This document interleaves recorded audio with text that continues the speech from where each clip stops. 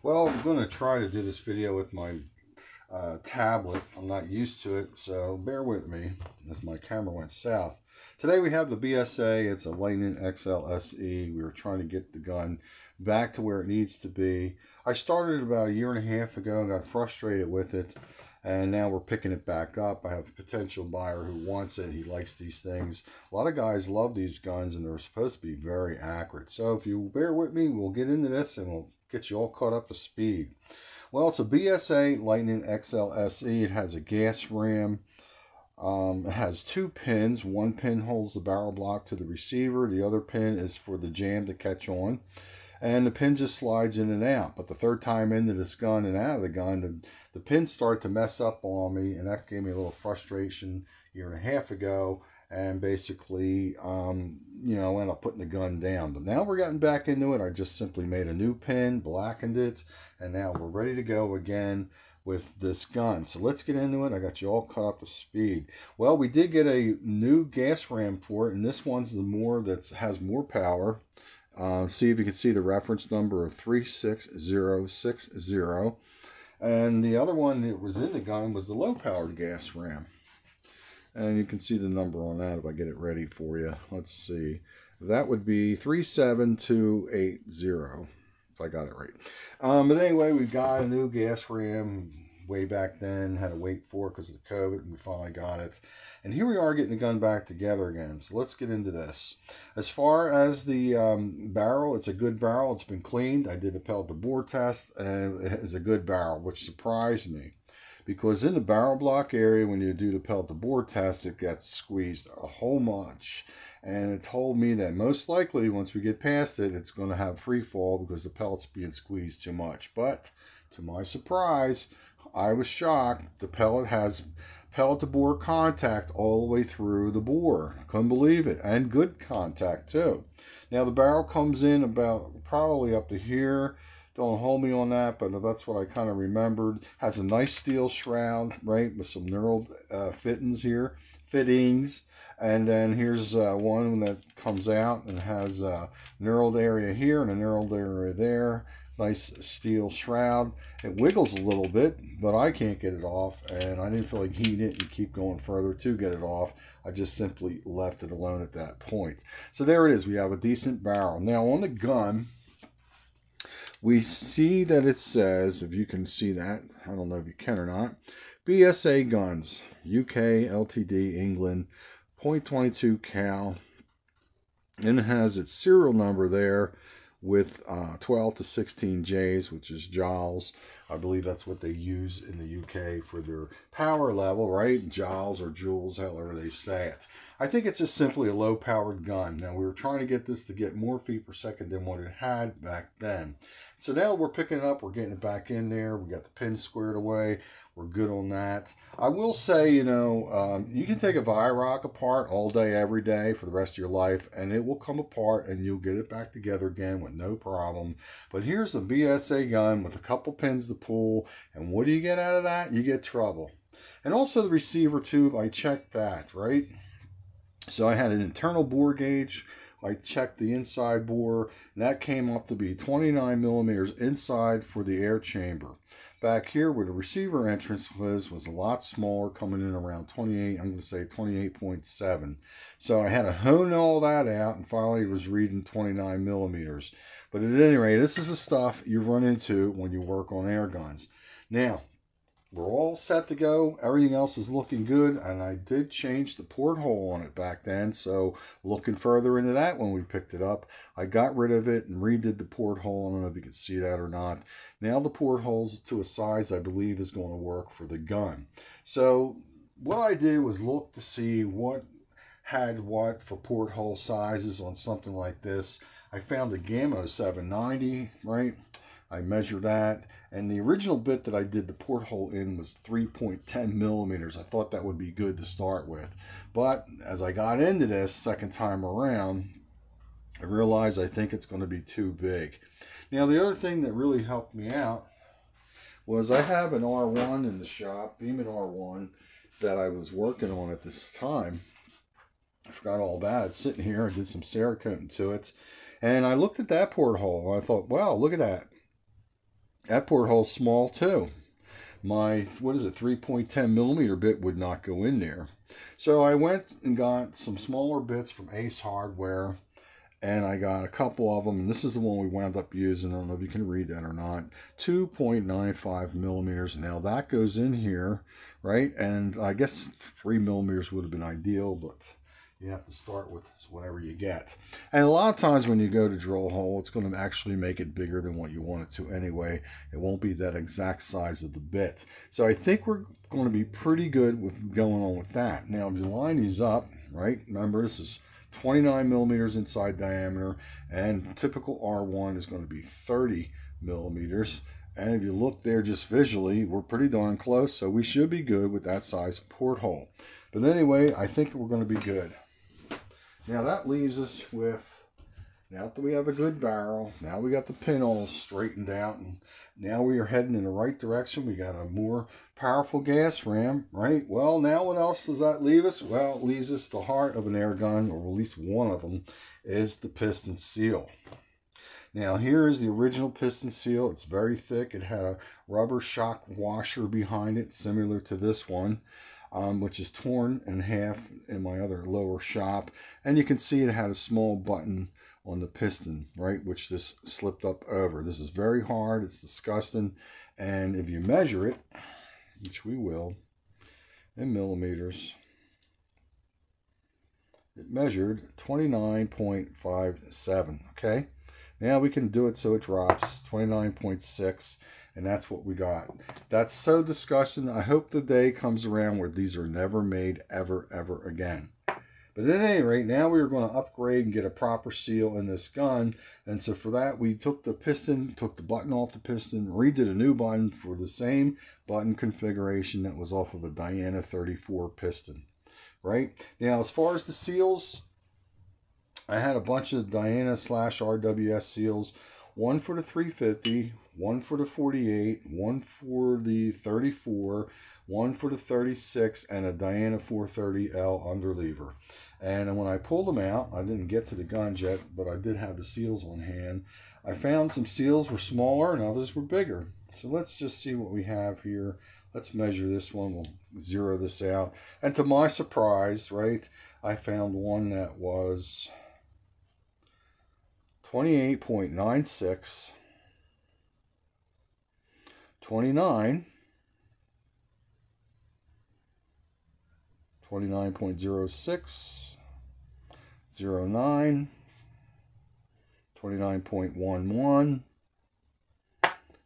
29.12, and I figured, you know what, we could do something with that. Now, I have no idea which one of those Dianas go for. It's either going to be, my guess, the 350, maybe the 48, I don't know. But at any rate, we got one out of the bunch that's bigger. The other ones were a lot smaller, just if you want to know. Let's see, coming in at 28.24 or 28.4. See?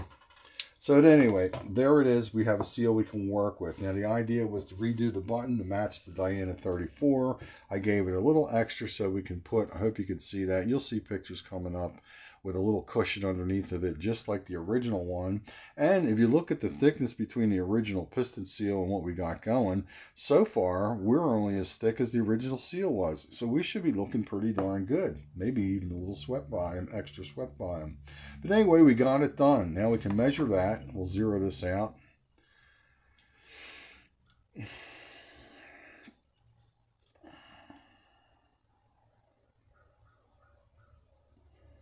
$29.64, right? So we are looking really good. And that's what's going to get this gun back to where it needs to be. So there's some pictures, there's some video clips. I'm not too sure how it goes together, but we'll get it together so we can finish this film. We'll see what happens with this particular gun. And there it is, the BSA Lightning XL SE. Very cool grab and go gun. Anyway, here's the fork. I'm not too sure if this area in here, one of these days I should look into that. I have a feeling that this area is actually on a slight taper.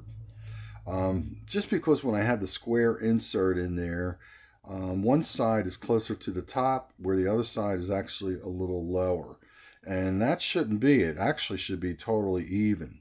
Now, as far as the O-ring making a seal around all that, we should be fine and dandy. I hope you can see that, because of the round diameter of the O-ring should be in the steel part of all this. But anyway, that's where we are. Appreciate you hanging out. Let's find out what we get out of this gun. All right, see, it's time for our picture show. Here's the piston inside the lathe where we just machined the piston button off.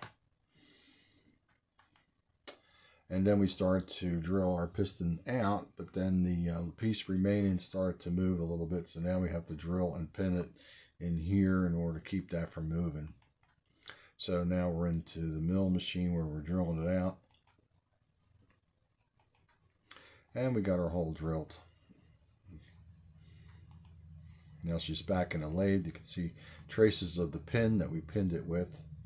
And we can now finish boring this and drilling it out. And there we are there with our hole. Now we can press fit our button that we're going to put in there and finish the button.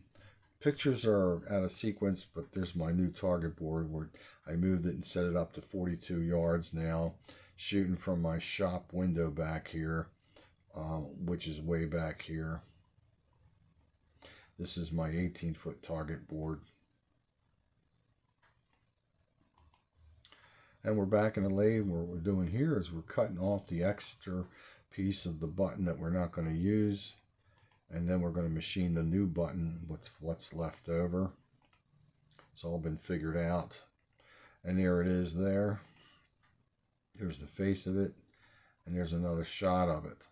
So now our new button back in this area here has been made a little longer because we're going to put a washer which is act as a buffer behind the piston seal.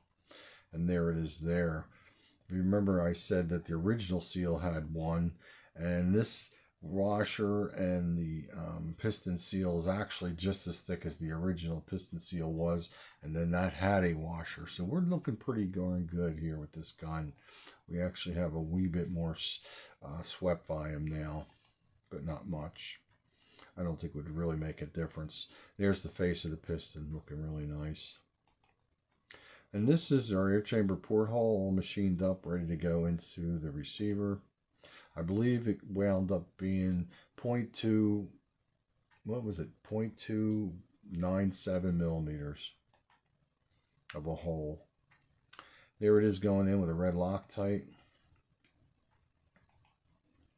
And I have a feeling at the bottom of this is on a slope because one end of the air chamber porthole is flush and the other end is showing a little bit of a lip, which is recessed. But the breech seal on the gun actually goes around the steel part, not the brass. So we are okay in that respect. And here the pin is coming out. It was cooled off in some oil after being heated up to blacken it. And there it is there when it was dropped in. And that's the end of our picture show. Well, I forgot that some of you guys may not know how to get this in and get the gas ram pushed back. Well, it's simple. You just make a little tool like this. Now, this is made out of aluminum. What it's going to do is get past the bar, right? And it's going to push into the gas ram, push it up and out of the way, give it some preload, and then we'll be able to install our pin. So if you don't have aluminum, you can go to your Home Depot and get a brass 3/4 inch brass nipple. That works out too. So you can just get your grinder with a cutoff wheel and do your notching and do it like that. But we got one here made out of aluminum, so let's get this in. So we're already in, we're all ready to go. Obviously this is going to go in there like that. I'll just put my little piece of steel.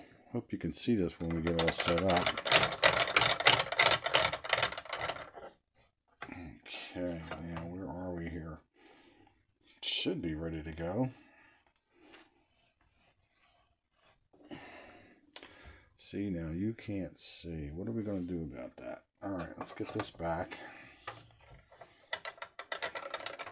Let's get this up a little bit. And we'll just turn it that way. Make sure we're turned here. Like this.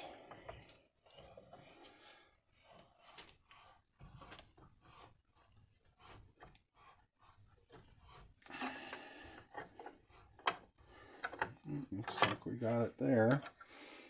And then we're going to stick our little piece in there that we talked about earlier.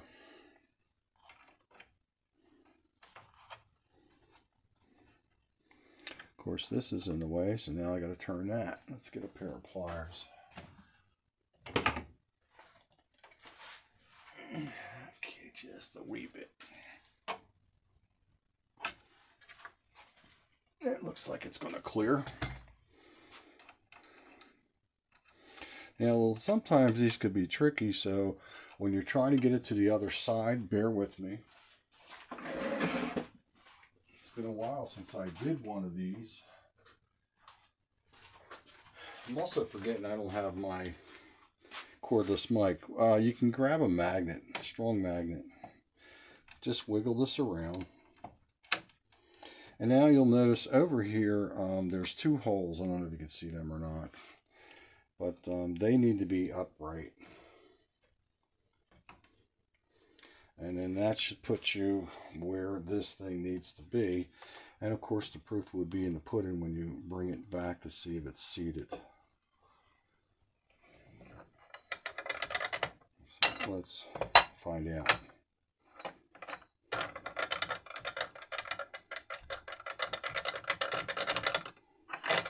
There's that.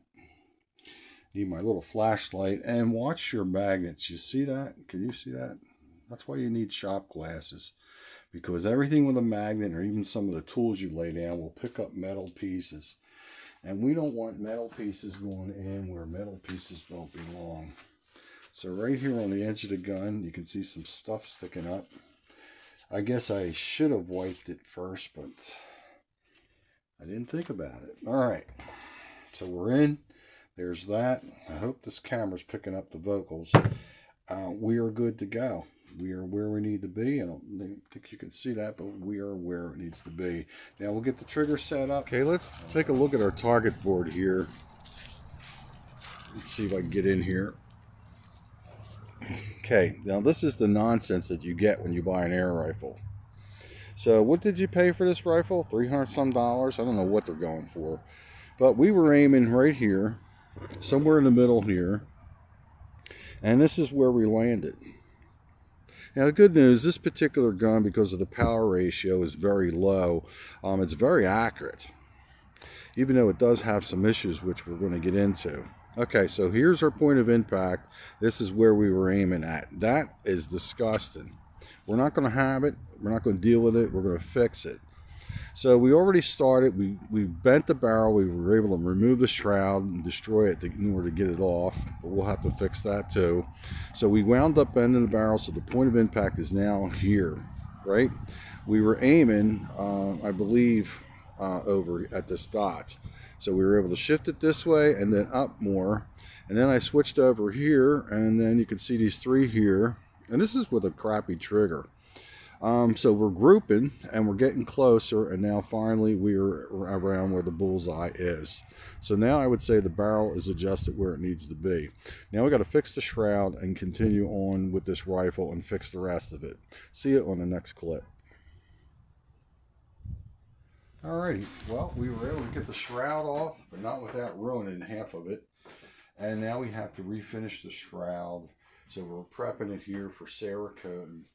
Now the barrel, in order to bend the barrel to change the point of impact like we did, the barrel's only from here to here, because this part is on the welded block. So this is the only area we can use to bend the barrel. And it was really tricky. I didn't think we were going to be able to pull it off, but we did.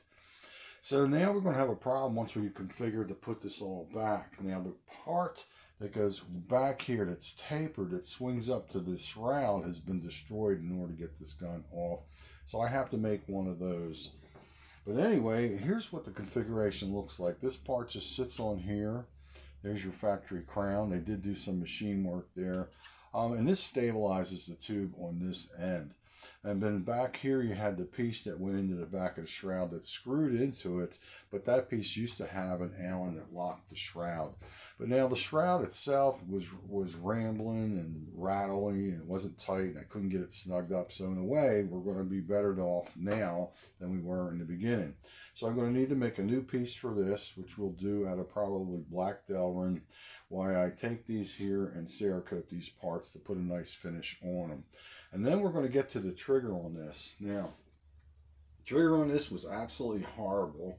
I put a longer screw in it and I changed the spring in there, and I still do not like what I'm seeing and feeling. So we're really going to have to go in deeper and try to figure out what do we need to do to make this trigger acceptable and safe. Meanwhile, we're going to get rid of this because this is no longer in function. The part that it attaches to is broken, and we're not going to send them away to UK to buy it for another 50 bucks with shipping. So I talked to the owner. I sold the gun, and he says he don't care, get rid of it. And I said, good, we'll make it disappear. And that's where we're at right now.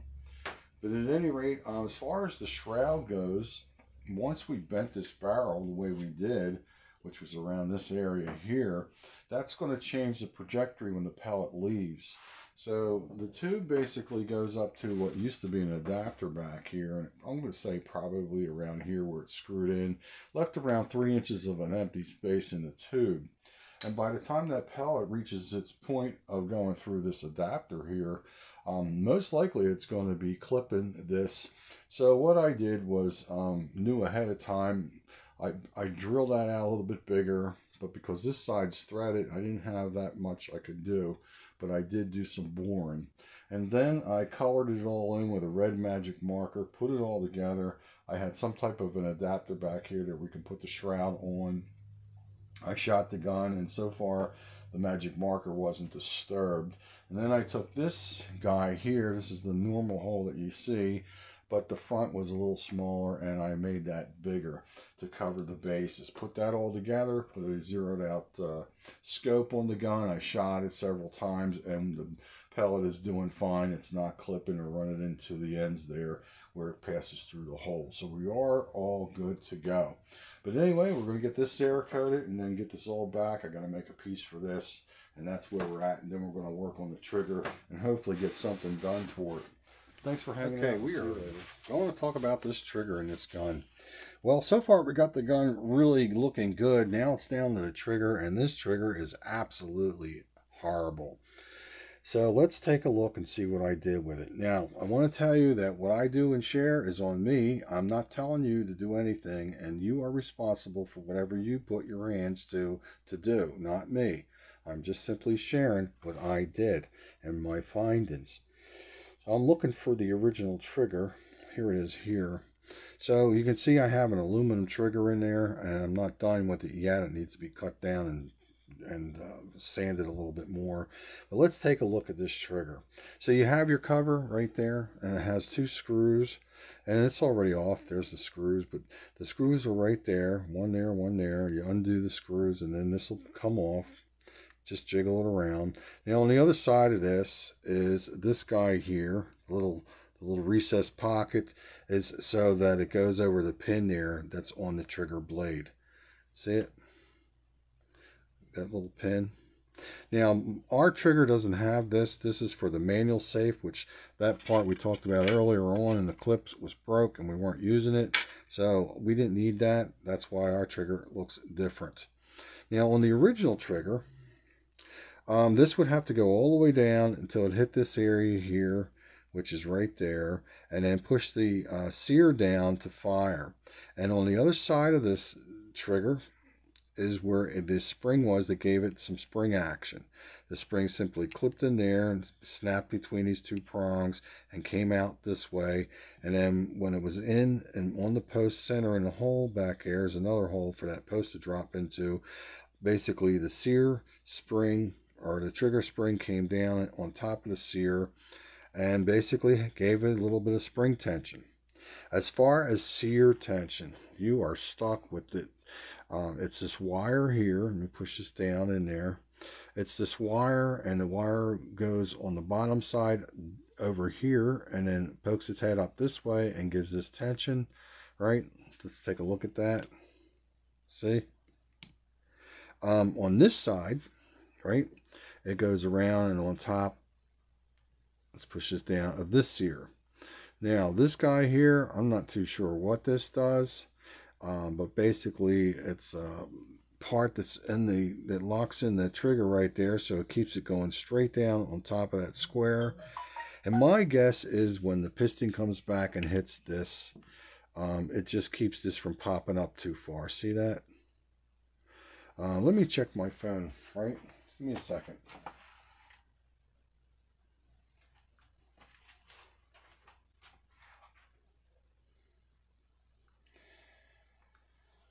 Okay, it's Thanksgiving time, and people are saying Happy Thanksgiving. So at any rate, you're stuck with the factory wire here and it's horrendous. There's a lot of tension on that, and you can't change it. Again, this spring here is just to give you some spring for the trigger blade. Now you have an adjustable screw here, and you got to be very careful with that, because that pushes down on the sear, and when this goes down, this goes up, and when this goes up, it changes the engagement here. The two lines, see how the lines are of engagement. So this gets pushed back from the piston coming back into it, and then the piston's going to want to fire, and then it catches like that. And if this goes up too far, it's not going to be able to hold this, and she's going to fire when you close the barrel, depending upon how you screwed it in. Now, this is a different screw that I tried originally by putting a longer screw in there. I changed the spring on the trigger blade. That's what I did originally, and I lubed it up, and it just wasn't working. Now, I don't know what's happening online out there, but I would not mess with this in sears here, how they are shaped, because they're already barely catching if you take a look at that, right? So it's up to you, boo-boo, but I'm just telling you, these are my findings. Now, at any rate, there's my new trigger blade. I just got to trim it down. You can see the spring on the back side. Could have been going down straighter, but it actually works just fine. I'm not worried about it. But I just need to clean this up. And there it is in a nutshell. So remember, when you go to put this back, make sure you are lined up on that hub there, because that is going to drop into that hole right there and keep that other side of the trigger blade there. And if you're curious, I could pull this out. Let me pull this out real quick. Since we are talking about the trigger, we'll pull this out. You'll see on the other side, I just simply made a channel for the spring to sit in. Something similar. And then we have that. And let's move this guy out of the way. And it's nice and lubed up. Lube does not hurt. So it's nicely lubed up. It's going to work really well. But anyway, that's it in a nutshell. Thanks for hanging out. We are ready to put this all back. Let's see, where is the camera? We're just about making it. How's that? All right, well, there's your trigger. Here's your U-shaped part that's going to line up against the pin that's holding the gas ram in. Now, once you slide this in, if you get it all the way up there, that sear's going to catch the back of that gas ram flange, and then it's going to keep this from coming out. See, that lifts up like that. But at any rate, the back of the trigger, remember you have this little square piece. It looks just like that. That just goes in there like that. You can put it in after you get the trigger in. Slide the trigger unit in. This is going to go around that pin, and you'll hear it click. That's the sear. Hear that? So now she's caught. Now, in order to get that out, you got to lift that sear up and jostle it a little bit and play with it like that. And then she'll come out. So now she's in there. You can stick this little square piece in. It lines up with the holes on the side.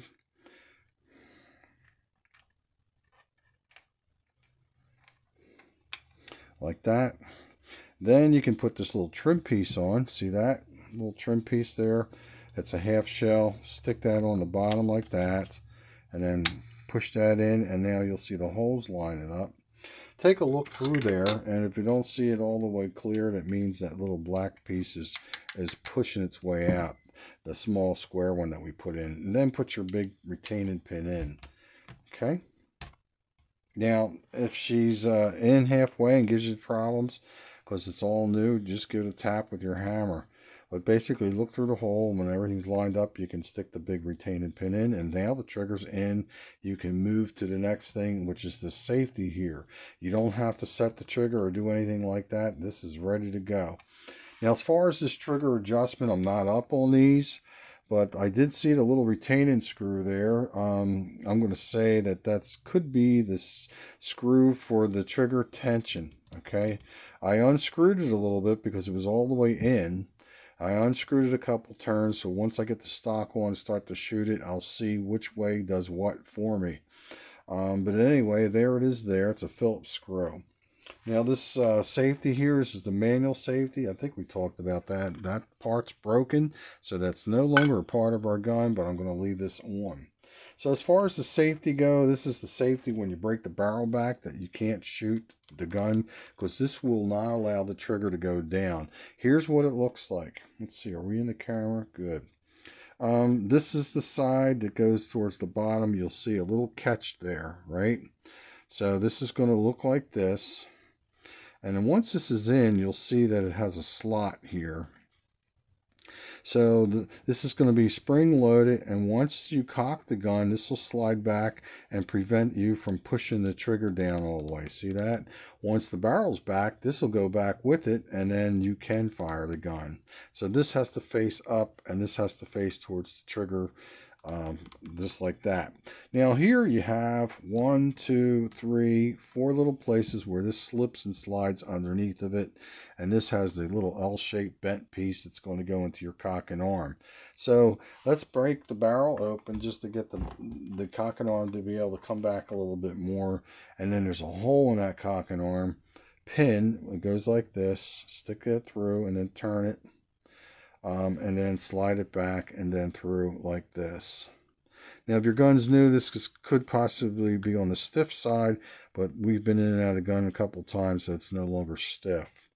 All right, so now that's in, ready to go. At this point, you can close the barrel, I believe. Well, just for now, let's just leave it alone. So here's that little L-shaped piece I was talking about that grabs that little tip underneath. Just lay this here tuck this underneath the part just like this, and then grab the post here, center the spring on that post just like such. Now right here, let's get a little guy here, is a little U-shaped part, and that's so that the spring can spring around over here and go underneath of it, and that's going to hold the spring down. And then you'll see. So far so good. But remember, keep your finger on this so your spring don't go flying. Get it up underneath like that. And now she is ready to go. Okay? She's all in. So let me close the barrel. And you see now, she is back. So when I open the gun,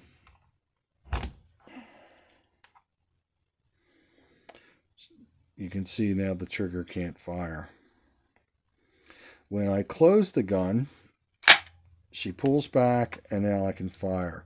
So the little retaining spring that has that little catch underneath there is enough spring, since it's on the post, to push it this way, and this is going to go and keep tension of it on the other way, just like this.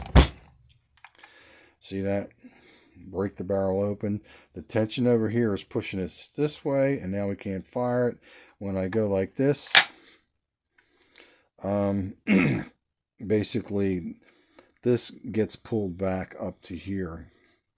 So actually it's just this part here that has the tension, and then this basically pulls the thing back to get it in another position.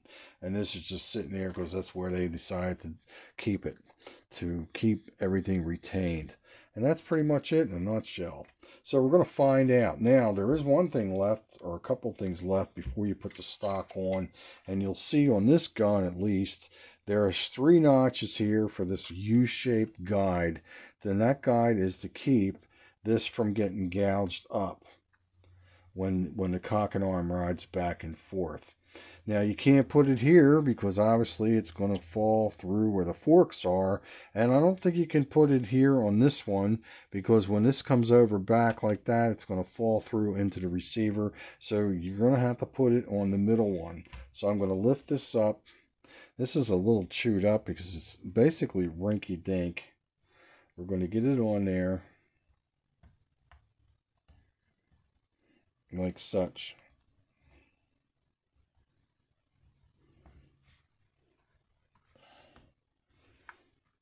And we're going to push it down, and now she's in.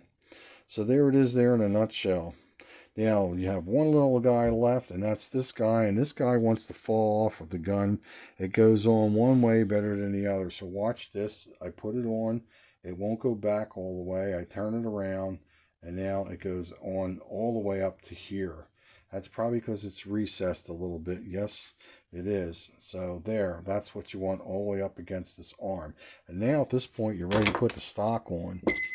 So make sure your pins are even on the receiver on both sides and not one sticking out more than the other. And put the roller back on because it just fell off. There's that. And we're going to do this off camera. I'm pretty sure you know how to put 2 screws in the bolt back that goes in here. And we'll see where this trigger is and what our chrono results are. Here's our chrono results with our crossband domes, 14.3 grain, 0.22 cal. So we have a 583.4 and a 596.7, 589.7, 581.9, 583.5, and that's it. Basically I have some copies here, so, but anyway, there it is in a nutshell. We'll see it. Well, the oven temperature is working its way up to 300 degrees. We are practically there. Let's take a look at the gauge. It swings a little bit, but that's close enough. Our parts are inside the spray booth there flashing off. Once that's ready, we can put it in the oven, and then we can get out of here for a whole hour, away from any fumes that could be happening. Alright, well this is a revised edition of this entire video because I didn't like the end clip. Well, here it is, the BSA Lightning XL SE. One of the things I forgot to put in was the chrono results. After all our work, what did we get for the chrono results using the crossband domes 14.3 grain? Well, we got a smidge under 600 feet per second at my elevation of 3,100 feet above sea level. Now, this particular gun also had a problem towards the end after I got the shroud on. If you remember, we bent the barrel to adjust the point of impact with the zeroed out scope. And we are now in line with the zeroed out scope. Isn't that nice? But when we got the shroud all done and back together in cerakote, it wasn't shooting where it was when the shroud was off. Now, because we did adjust the barrel, I knew we were going to have to bore out the front caps or else it would clip. So I did that ahead of time. But I did check it and I saw a wee bit of a trace of a line there. So I knew we had to do a little bit more. But I still wasn't getting the same groups as we had it when the shroud was off. So I took the front caps off altogether, right? Shot again, and then our groups went back to where they should have been. And so I realized it's no longer the front caps, it is a problem with the shroud tube, the size of it, and the air pocket that it has is causing an issue. And for that, I just simply drilled a hole so that the air can escape when you fire out of the tube better. At any rate, that's what I did, and it seemed to fix the problem, and we are back where we need to be. And so now we have a gun, it's all honed in. Now remember, this is a nice hammer forged barrel, and we were very lucky. I've never seen a barrel where it was so snug in the pellet area to bore fit, in the block area rather, and get past it and still have pellet to bore contact. Never seen that. I expect a total free fall. Now, Air Guns of Arizona has one of these, but it's in a different stock. Maybe the trigger's a little different, but maybe that trigger has screws adjustment for it. I don't know, but it has the longer barrel, and that particular model has the gas ram also. And the stock's not bad, it's just not as nice as this one. But it also has a barrel pivot bolt that screws in. It's for $200 shipped. So you can take your chances. The only thing I don't like is you can't rebarrel these. If I want to rebarrel this in a different caliber, say 20 cal, you can't rebarrel it. It's welded to the barrel block. And if you do go and get one of those guns, clean the barrel first, right? Then do the pellet to bore test to see if you have a good pellet to bore fit. And if you don't, send it back. Because what are you going to do? You got to have a good pellet to bore fit, and you got to make sure the barrel's clean. Now, one thing about this particular gun, it's got good groups, right, for the power it has, which is just under 600 feet per second, using the Crossman Domes 14.3 grain pellets. Now, as far as shooting, I was grabbing whatever was on the table. They're not Crossman Domes. The sizes are all over the place. They're not sorted. So you could get better groups with this gun if you sort your pellets. And also, maybe after you clean the barrel, polish the barrel. And I bet you get even better groups. The gun feels great to hold. It's a shame that it doesn't come with a proper, good shooting trigger. You know, they throw all this stuff with the air guns. You see people do videos of these guns, and half of them don't know what they're talking about, really. And it's the way they promote stuff, you know. Sometimes it really gets on your nerves. Let's be honest, right? They should have never made a trigger like that for a gun like this. They should have had a really nice trigger. It would have brought the gun around the full circle. Even with the crappy hard piston seal, would have made things a lot better with this gun. But this is how they cheap out. Now, this gun is not cheap, right? You paid some good money for this gun. And that's ridiculous because it's not worth it. It may look nice, right? But really, in the end of all things, you get what you get and you got to deal with it. But at any rate, that's enough said. So I think I covered everything. But I want to talk about the adjustment screw. Excuse me. It's Thanksgiving morning. I'm trying to get this done because I got things to do. But the adjustment screw for the sear engagement. Now, the trigger in this is almost like they made it for a toy, to be very honest. It's very, very tricky, so be very careful. So I did take the factory screw out. Originally, I had a long one. Then I took the long one out, put the factory one back, bottomed it out like it was before, and then I wasn't satisfied when I went to actually shoot for groups. When I shot over the crony for the pellet trap, it was fine, but sitting down for groups, all of a sudden, you can feel that now the trigger is not as nice as you want it to be. So I went to Ace Hardware and I got a little bit of a longer screw. Now this screw, from the thread to the bottom underside of the head where it would bottom out, was 276 thousandths of an inch, right? So the one I got from the Ace Hardware turned out to be just a smidge over 300 thousandths. So you're only talking around 30 thousandths more of a longer screw over the factory screw. Now with that, I stuck it in, bottomed it out, even put some blue Loctite in with it. But if you're going to mess with this and you're going to mess with that trigger sear engagement screw by putting a different one in, make sure when you load it and you go to close that barrel, it's in a safe area. If the gun goes off, it won't hurt nothing. But close that barrel hard. See if you can make it misfire, right? Don't go crazy, but just do it hard enough to where if it's going to misfire, it's going to do it. And I'll do that maybe 3 times. And if it doesn't misfire, then you know you're still good. But this had misfired on me a couple times during the processes of trying to figure this trigger out. Well, with that said, good luck. If you have one, a lot of guys like these. They're light, so to speak, and you know, they're good looking and they feel good to hold. And it's actually a nice looking gun. With that, have a nice holiday. Be safe. Take care. And we'll see you on the next one. Maybe a Diana 34 where we're going to rebarrel in 20 cal and then do our thing to it. See ya.